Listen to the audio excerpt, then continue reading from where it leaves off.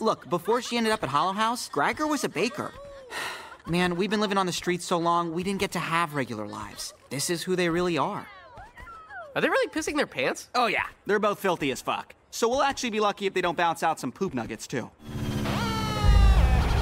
Oh, shit. Let me handle this.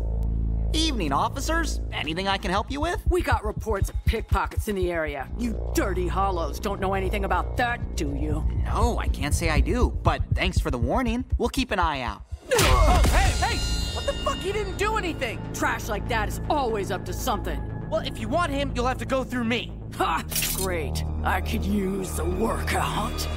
Code 2, all units respond. Silver down on North Velleman. You got lucky this time. Yeah, that's right. Scoot away. Fuck you! Holy shit! Did you guys see that? Glenn just stood his ground against 2 sills. I think that officially makes you a dirty hollow like us. Yeah, if I had a hologram. Well, shit, man. I think you just earned one. Oh, God! Holy fuck, that hurts! I didn't know these things were attached to your skin! Fuck! Oh, this is just like that scene in Starship Troopers! Oh, this is a great movie! You should see it! Oh, everyone loves it on Earth!